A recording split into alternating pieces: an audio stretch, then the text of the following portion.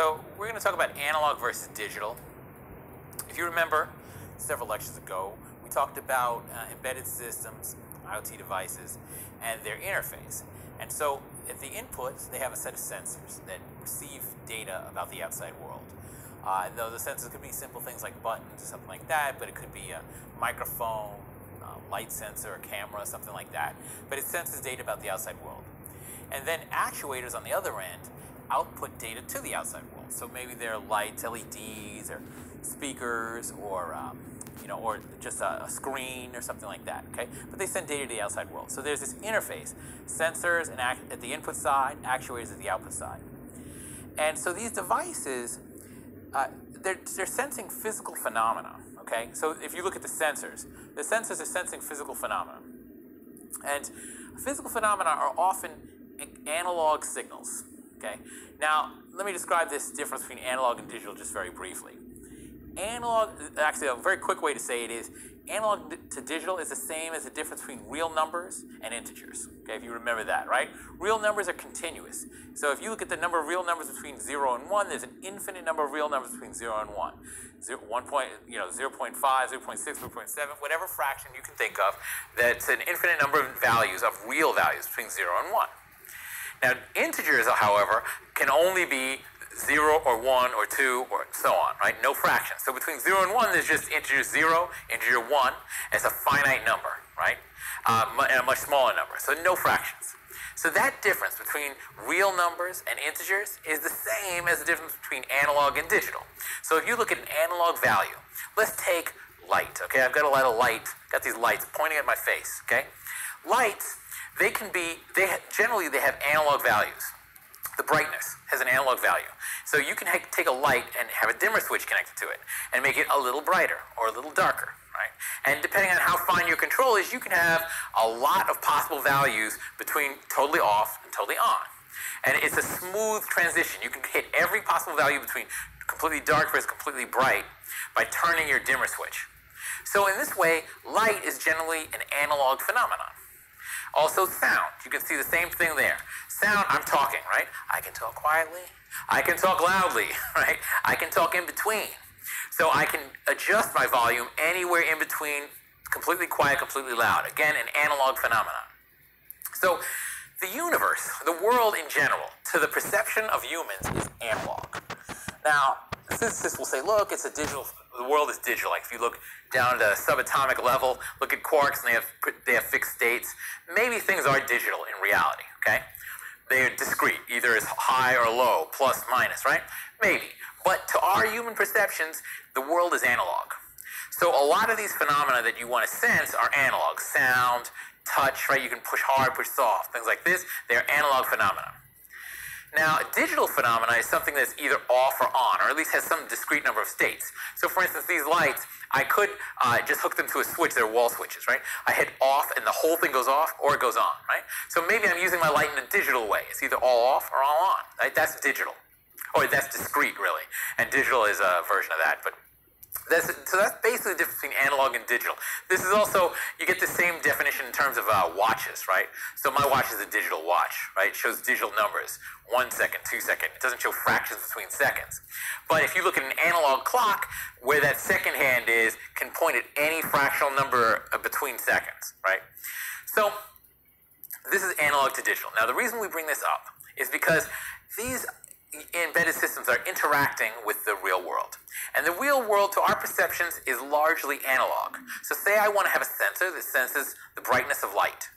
That sensor is generally going to be an analog sensor because it's got to be able to sense, assuming that the light is not either off or on, it could be a little bright, a little dark, it's got to be an analog sensor. Now the problem with this is that our systems, the microcontrollers that we have, they are digital systems. So they only understand digital data, specifically zeros and ones. Okay? Zeros and ones, binary data, that's binary, 0 or 1. That's digital. So in order for our program on our microcontroller to be able to use information from sensors, that analog signal has to be converted to a digital value. And that is what analog to digital conversion is for. So we're not going to talk in great detail about how it's performed. Now, I have a slide where I'll show you a little bit about it, but how it's performed is a complicated thing. But just understand that what it does is it takes an analog value and converts it to a digital number. Now, this digital representation is maybe an approximation of the actual analog value, but that's okay. It can be a pretty accurate approximation, as accurate as we need. So we need analog to digital conversion at a lot of our inputs. Not all. Some of our inputs can be buttons, like push buttons, right? And then that's actually naturally digital. It's either pushed or not, so 0 or 1. But other analog inputs like lights and sounds and stuff like that, those things typically have to go through analog to digital conversion before they can be used in our system. Now, on the output end, you usually need digital to analog conversion, or you often need digital to analog conversion. So let's say I have a microcontroller and it's outputting some sound to some speakers. These speakers are analog devices. They need analog signal. But the microcontroller is outputting zeros and ones. So you need digital to analog conversion to take those digital signals, convert them to analog, and then drive the speaker with them. So it's very common to see digital to analog conversion on the output of a system and analog to digital conversion on the input, because in the middle of the system, in that microcontroller, it's almost all digital. It's primarily digital. So the world is often analog, so you need conversion on either end. So just to give you a little example of how you might perform analog to digital conversion. You take some analog signal, a waveform over time, and we see one right here. This is, let's say it's a sound wave, okay? So if it's a sound wave, sound is pressure through the air, and it changes over time. So you can measure sound waves, you can look at sound like we're seeing here in this picture, where the x-axis is time, and the y-axis is pressure in the air. And that's actually a sine wave that you're looking at right there. So that's like a pure tone. One frequency, just a woo, a frequency as pure as you can get, that's a sine wave. That's what it would sound like at some frequency. So the y-axis is generally the pressure, the air pressure. Now a microphone, the job of a microphone is to take that pressure and convert it into voltage, okay? Because our machines can't understand pressure, they understand voltage, they read voltages. So if you look at the y-axis as it's labeled, it says voltage, and then in parentheses pressure. So what they're showing is the voltage at the output of the microphone.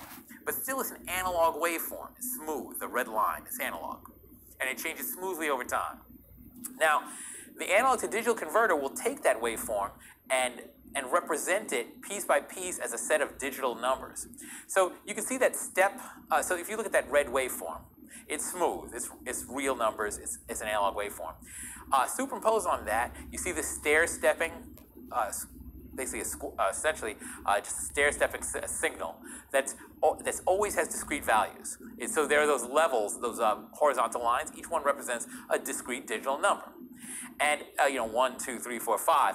And if you look at that stair-stepping waveform that's overlapped on top of the analog waveform, it only ever hits one of those lines. It's never in between, right? It's at a line or up or down, right? That's digital. So you can take this analog waveform, this red one, and approximate it with this stair-stepping digital waveform. And so at every time, every unit of time, the digital waveform is always at a fixed voltage value in this case, right? And so you can just have a series of voltage values over different points in time and store it, and that is an approximate representation of this analog waveform.